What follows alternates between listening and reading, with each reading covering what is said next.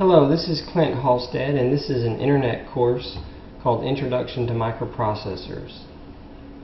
This is a continuation of a course, an online course I did on the PIC18 microprocessors. I did a YouTube series. You can see I did all the way up to Unit 38 on starting with an 8-bit PIC18 microprocessor. And I finished that lesson, and we learned about how to do the assembly language programming. We learned about many of the different peripherals inside of the PIC microcontrollers. And now we're going to move on to a new type of programming language called C. And the C programming language for the microchip processors, really the first chip that's really optimized for C is the next step up above the 16 is the 18. So the PIC18 microprocessor is what we're going to start off with. So let's look really quickly at just an example chip that we can start off with. So the PIC18F242 or the 2420. Now there's a 242 and there's a 2420. The 0 is an updated version of the 242.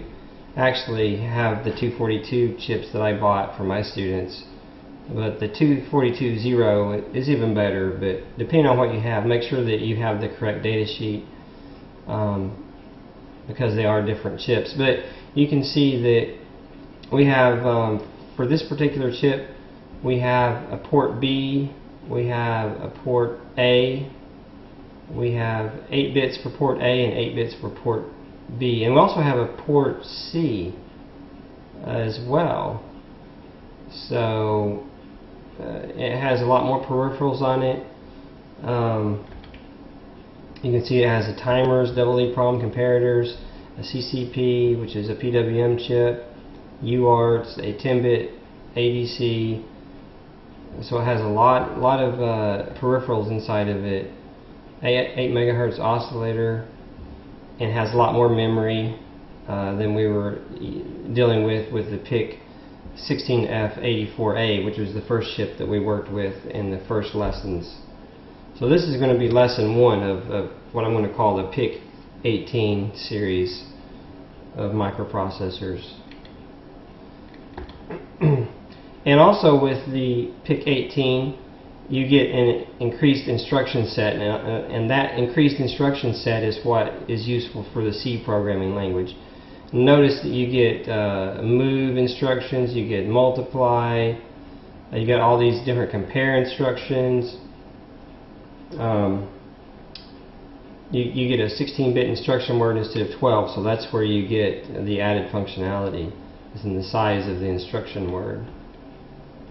You get more branching statements. You have, if not carry, if not negative, if not overflow. So all these different options, and then more options here.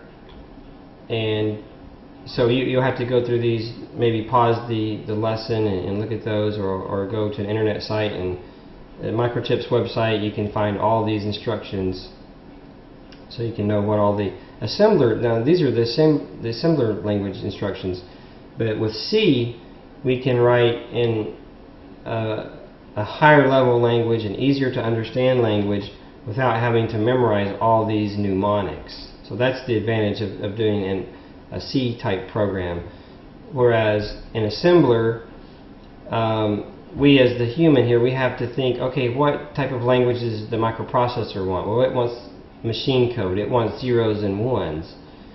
So assembler is closely related to the machine code, but the higher level language is something like C programming language, is much farther removed from the actual zeros and ones of the machine code or the mnemonics having to do with the assembler.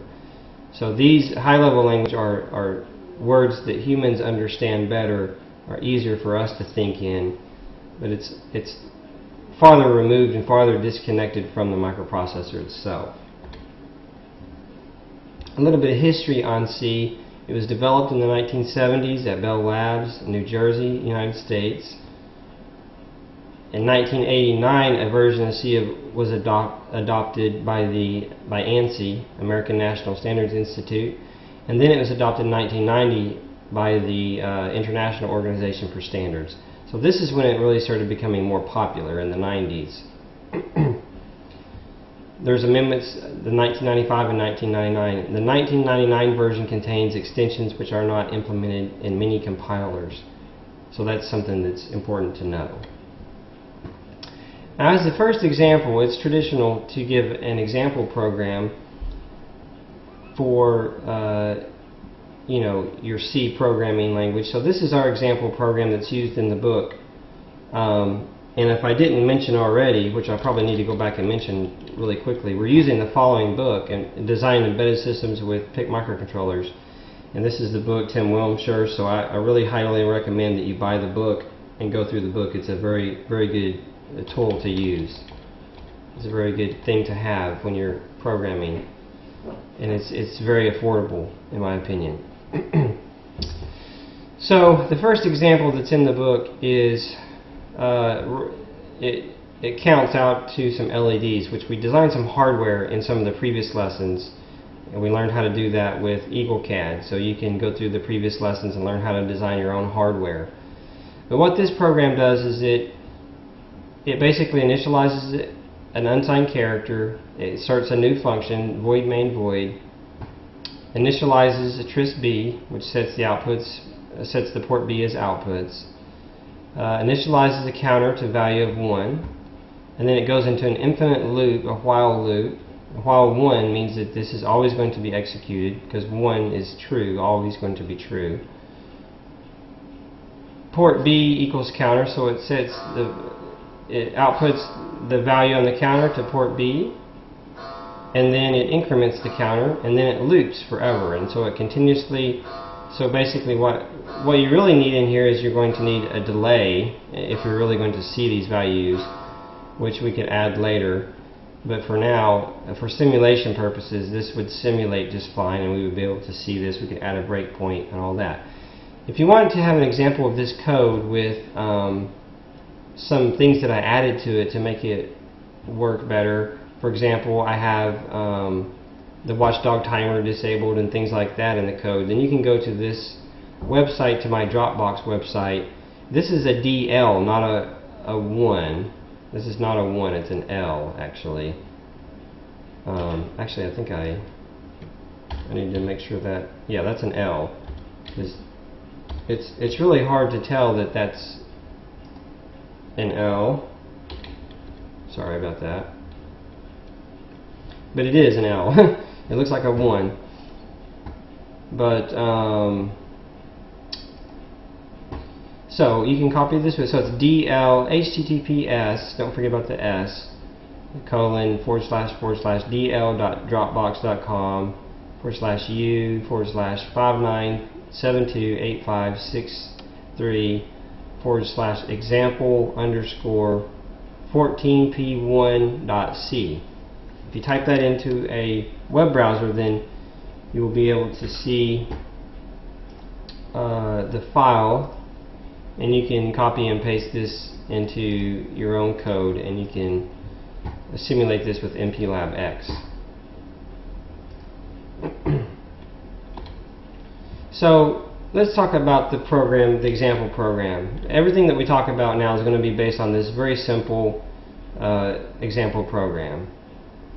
And I did forget to mention that there is a preprocessor directive here called the include statement, which includes the chip header into the program. So the first thing is laying out the program. C is a so-called free-form programming language, which means it does not conform to a strict layout. Similar, if you think about the assembler language, you had to have a label, you had to have your label in column, the very first column, otherwise it would not be defined as a label. Well, we don't have to worry about that with C. Okay, so it doesn't really matter the position of things. So C programs are made up of four simple things: declarations, which set the scene and initialize things; statements, where the programming action takes place; comments, which provide a commentary to the human reader on what's going on; and space, which provides essential gaps between words. So much of the program is actually space, but that helps make it easier for humans to read. So laying out the program, the comments are made by a / and star, and then you put your comment in the middle, and then you end with a star and then a /. Anything inside of here will be ignored. An alternate way would be to use a double slash. So 2 /, and then anything after that would be ignored by the compiler. That's just a comment. Next thing we talk about is declarations. The declarations are used in a number of ways to create program elements like variables and functions and to indicate their properties.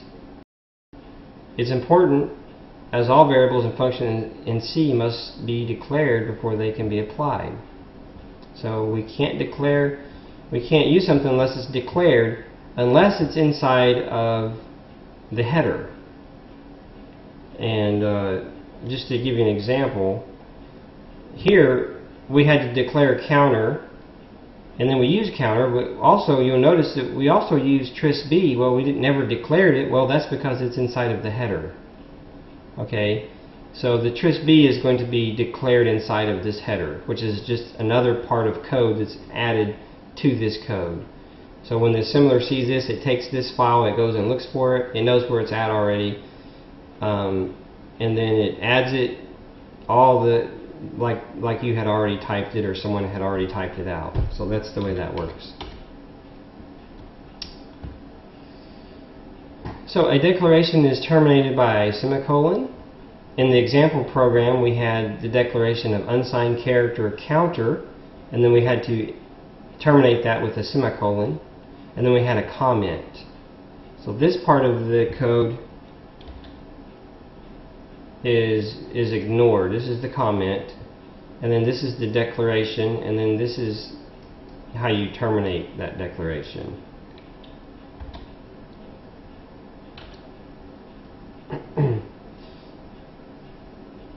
In simple programs, declarations tend to appear as one of the first things in the program, but they can also occur within the program as well. Statements. Statements are where the action of the program takes place. They perform mathematical or logical operations and establish program flow. Each statement, which is not a block, ends with a semicolon. There are a number of different categories of statements. The most common is the expression statement, which includes mathematical manipulations. Some expression statements from program example 14.1 are the tris_b equals 0. This initializes the port B, ends in a semicolon, and counter equals 1. That's an expression, and it ends with a semicolon. Statements are executed in the sequence they appear in the program, except where program branches take place. So they're executed in order that they're written. Code blocks. Declarations and statements can be grouped together into blocks. A block is contained within braces.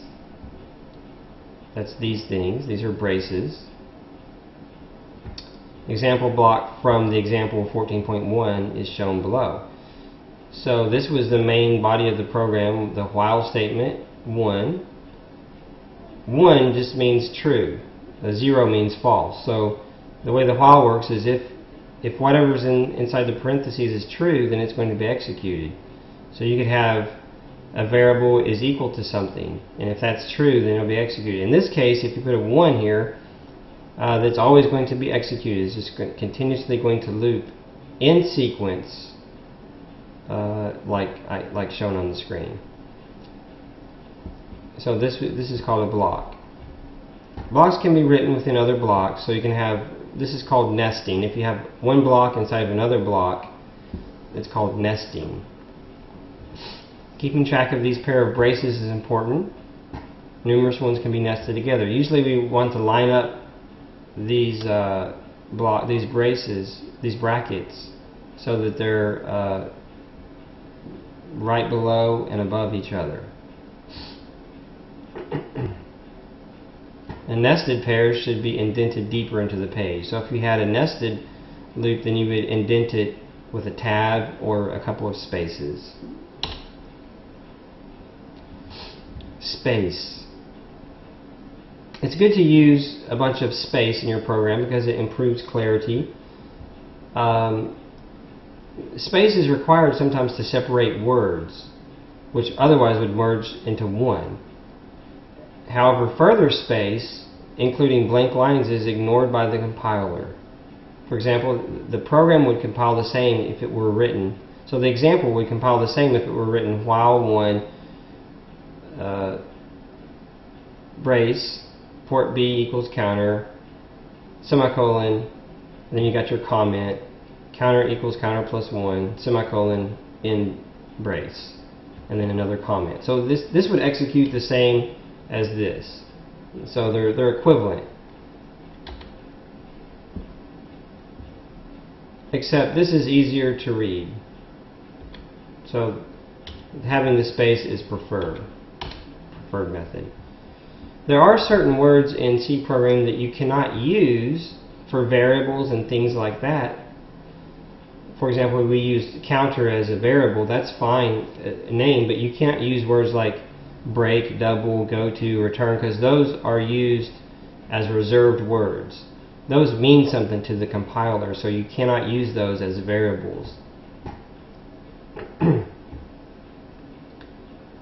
However, you can use these inside your comments as long as you have the forward slashes and you create the comment properly. Functions. C programs are structured from functions. Every program must have at least one function called main.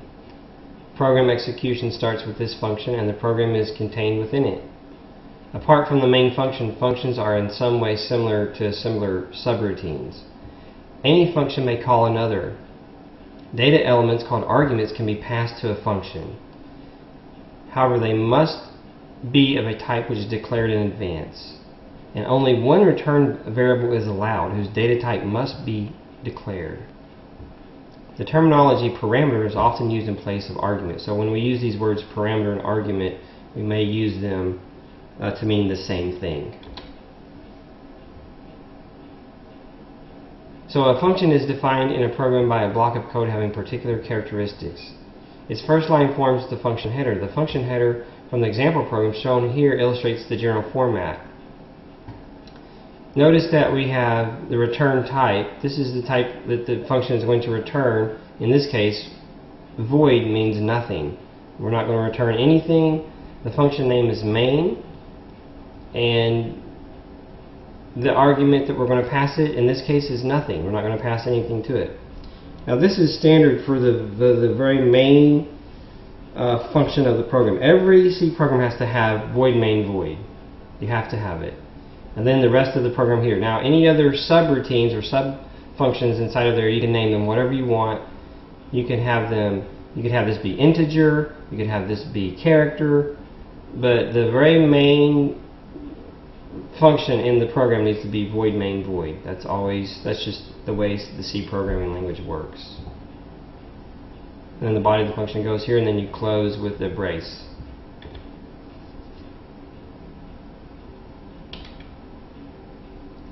Okay, so now we'll talk about data types and storage.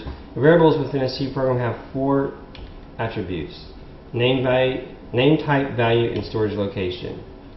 For example, in the example program with variable counter is defined as being an unsigned character.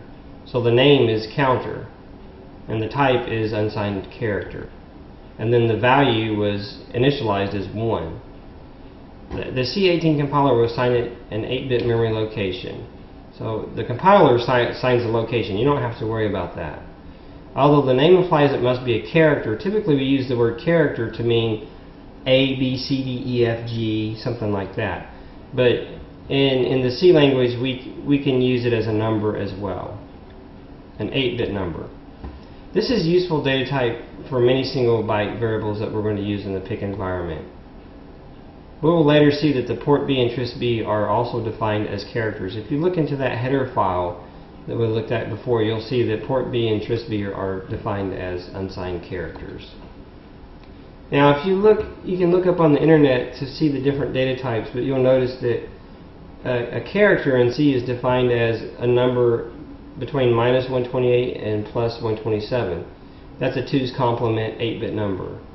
An unsigned character is a number from 0 to 255, which is an 8-bit number. That's convenient because the PIC18 processor is an 8-bit microprocessor. The one that we're using is 8-bit. So it can only handle numbers from 0 to 255 anyway, since it's 8-bit, so that's convenient type of character for us to use. Now if we had a larger processor, a 32-bit or a 16-bit, we may want to use an integer or floating or something like that, but in this type of processor we've only got 8 bits, so it's not really very math intensive processor, in other words. So we're not probably going to be using these double floating point. This would be reserved for like a much larger data bus in your processor. C operators. C recognizes a diverse set of operators, of which a few examples are shown in the next slide. If you have the book, you can look at table appendix A 6.5.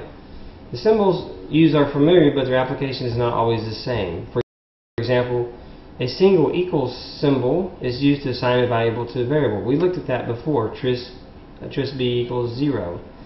But a double equal sign is used to represent the conventional equal to. Now this is the logical equal to when you're comparing things. So there's a difference. Operators have a certain order of precedence shown in the table, which indicates order operators are evaluated. So there's a certain precedence of order. And you can see that in the table. And so let's look at that really quick. So if you have several different operators in the same code, the precedence order is 1. This means that the parentheses here, they have the highest order of precedence, which is good. Anytime you put something in parentheses, you want that to be done in the order that you show. And then you can see that the add has a pretty high order of precedence. It's a 4. But the greater than and equals has a lesser order of precedence. It has a 6 than the plus. So that kind of gives you the order, so you'll know what's going to be done first. Is the plus going to be done first, or if you have an equals or greater than? So that kind of gives you something to go by. Also, you have a multiply here. You see, multiply has an order of 3, and then you got the mod, you got the divide.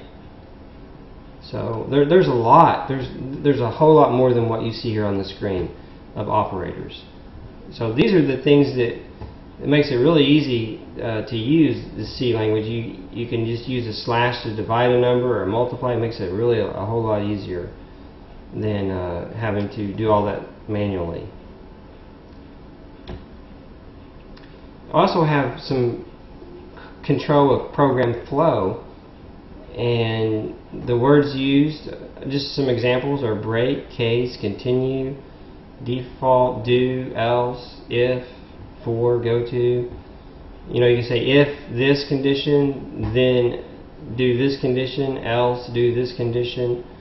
You have a return statement, a switch used for the case statements, and a while. We've already looked at the while statement. Let's look at that a little bit more. It's just one of the program flow statements. The while keyword allows a statement or block of statements to be executed repeatedly, as long as a particular condition holds true. The general while structure is while, use the keyword while, and then you put the condition here, and then you put a statement. This will cause a statement to be executed, so this will be executed repeatedly as long as the conditional, this part of the expression, the conditional part. So the statement will be executed if the condition is met. Whatever you put in here. You could say x, as long as x is greater than 2. Then you're going to set y equals to 1. Whatever you want to put in there, doesn't matter. Whatever you put in there, that's what's going to happen. So here's a continuous loop. Here, a continuous loop is forced by putting a 1. Now, one thing you have to realize is a 1 is always defined as true. Mathematical expression. A 0 is always defined as being false. Okay? So that's what happens from the computer standpoint. If x is greater than 2, this gets assigned a value of 1 in the computer. If it's false, then it gets assigned a value of 0. So ultimately, by setting a 1 here, 1 is always true. Therefore, saying while 1, it's always going to be true. So this is always going to execute. So this is in a real-time program where you're always wanting to read an analog to digital conversion, continuously wanting to do something, and you never want to stop doing that one thing, then this is a common technique used in the C language to get a continuous loop. That's why this example is used, because it is very common. The C preprocessor. Now the preprocessor, the idea of a preprocessor, it acts in a way very similar to assembler directives. Now you're going to have to look at some of the previous lessons I've done to understand what a assembler directive is. But basically these statements are passed directly to the compiler itself. So these commands are not a part of the assembly language, or it's not part of the machine code of the processor. It's actually a keyword that we're supplying to the computer software, which is the compiler, the MPLAB-X compiler software. And I think it'll be a little bit more clear as we go through this. But the format of the preprocessor directive requires that each directive occupies a line to itself. The preprocessor directive is not terminated with a semicolon. Here's an example. The preprocessor statements always start with a pound. So pound include, and then the name of the include file will include this include file, which has all the things like tris-B, tris-A, all the special function register declarations inside of this header file, which comes with the MPLAB-X software. So you don't have to spell out all of those in your source code. So that's the advantage of having that. And this is just one example of one preprocessor instruction. There are many others actually.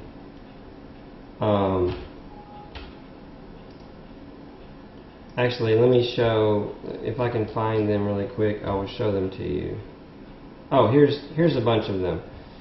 We've got a pound if, we've got a pound define, a pound pragma, which is used to set up the config registers, end if, else. So these are all the preprocessor directives that you can use.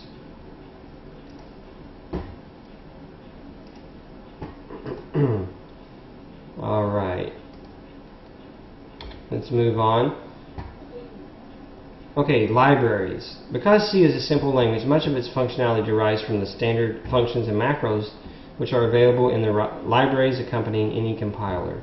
A C library is a set of precompiled functions in the form of object files which can be linked to the application.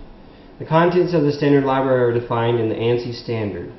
It includes functions for input and output, a range of mathematical functions, for example, all trigonometric functions, and other data handling functions.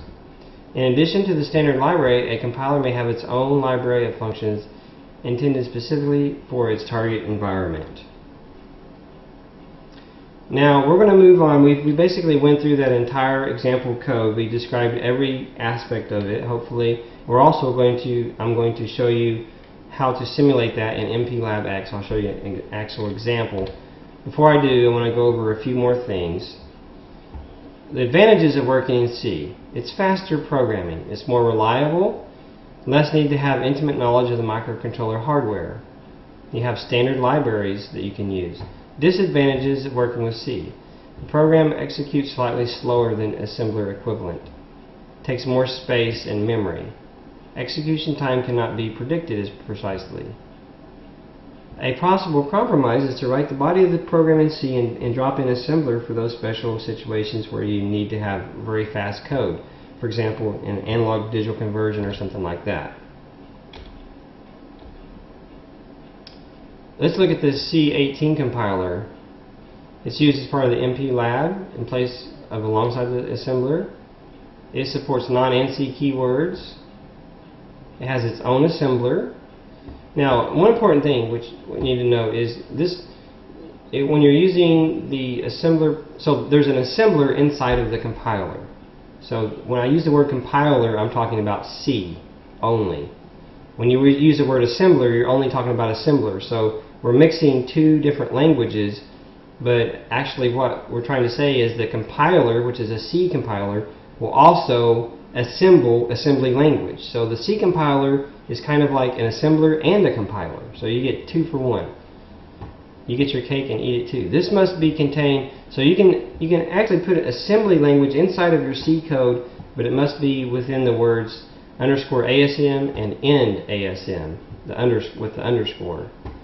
So that's kind of a nice feature of the assembler, of the compiler, I'm sorry. It has the processor-specific include files and all special function registers. Has special techniques for locating and defining interrupt service routines. Has special techniques for setting configuration words.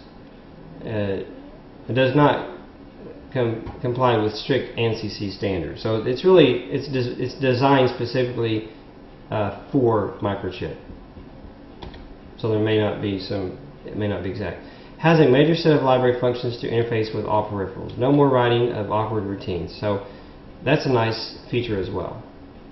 Has a major set of other standard library functions to undertake common actions like data conversion or delays. So it's really nice to have a standard function of delays.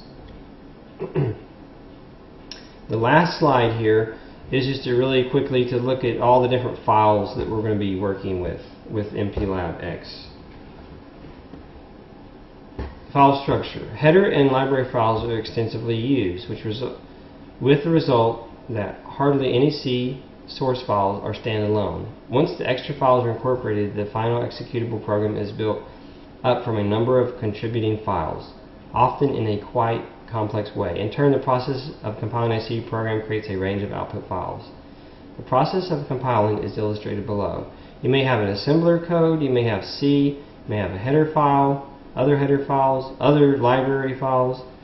The compiler compiles those, the assembler assembles those into 2 object files.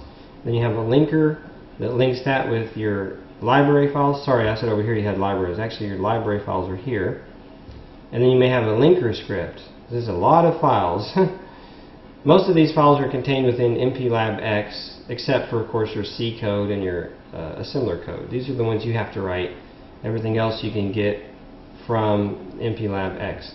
The linker links them all together and gives you one executable file which you can execute. The hex is what you can download to your chip.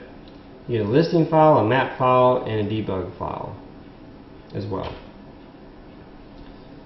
Okay, so now that we went through the slides, let's quickly go over an example program using MPLAB X. So I got the program open here.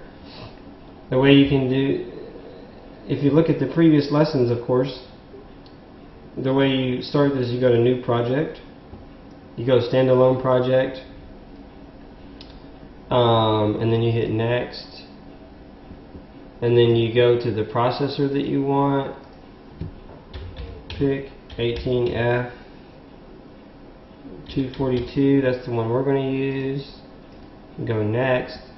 Now you pick your hardware tools. If you have a PIC kit 2 or 3, you can use that, or you can use a simulator. I'm going to use a simulator. And then you pick, if you have the C compiler, you need to have a C compiler installed. having MPLabX doesn't mean you have a C compiler. You actually have to go download this separately from the website. So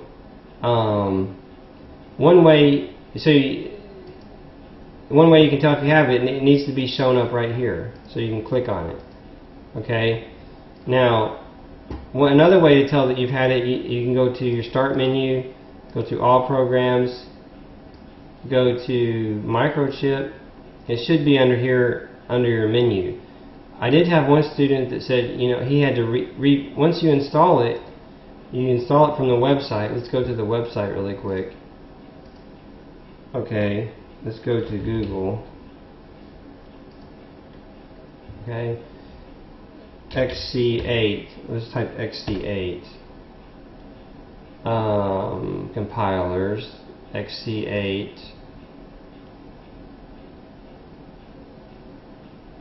Yeah. There you go. You can download that from there, or you can just type MPLabX. MPLabX. See, there you go, right there. MPLabX. If you go there, then if you click download MPLabX, you can see right below here, you can see there's the XC8 compiler, XC16, 32, the C18 Lite compiler.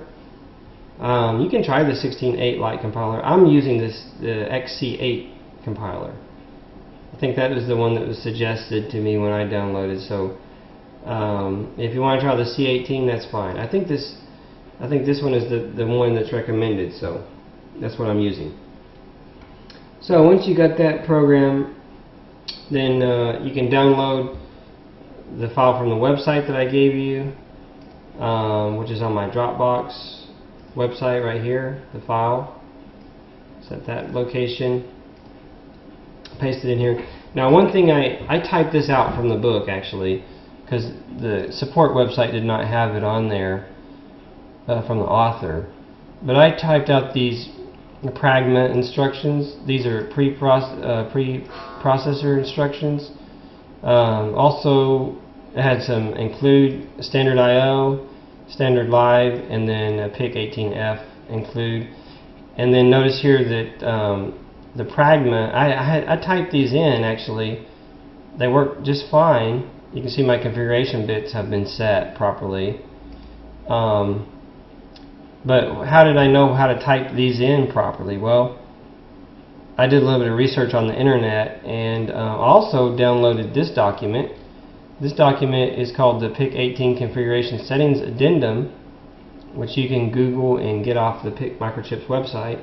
And then you can go down the bookmarks and you can click the chip that you have, and it tells you what all oscillator settings you have. And then you can just type these in. This gives you the command, for example, watchdog timer WDT equals off. So I type that in, you know, WDT equals off, and then comma, and you can type as many of those as you want and just have at it. Also notice that the PIC18F2420 is in here as well, but notice they're different. These files are different. So the configuration settings on the 242 and the 242.0 are different, even though they're very similar architecture chips. They're slightly different. Okay, so anyway, I set up a watch window on here. After I did my pragma statements to get the configuration, the watchdog timer off, I have the unsigned character. And then I have my void main void statement. I'm initializing tris B to all outputs. Counter equals, and initializing counter to 1. Got my while statement, and then I'm just incrementing a counter. I'm outputting the counter to port B, and then I'm incrementing the counter. So let's see if we can simulate this program. So let's compile it.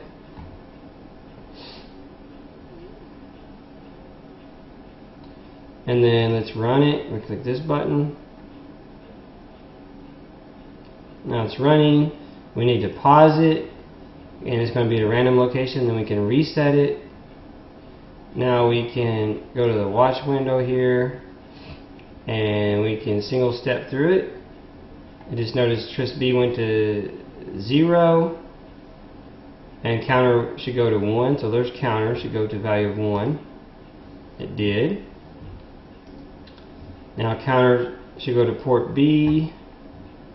Actually, let's look at port B. This new watch. Let's go to port B over here.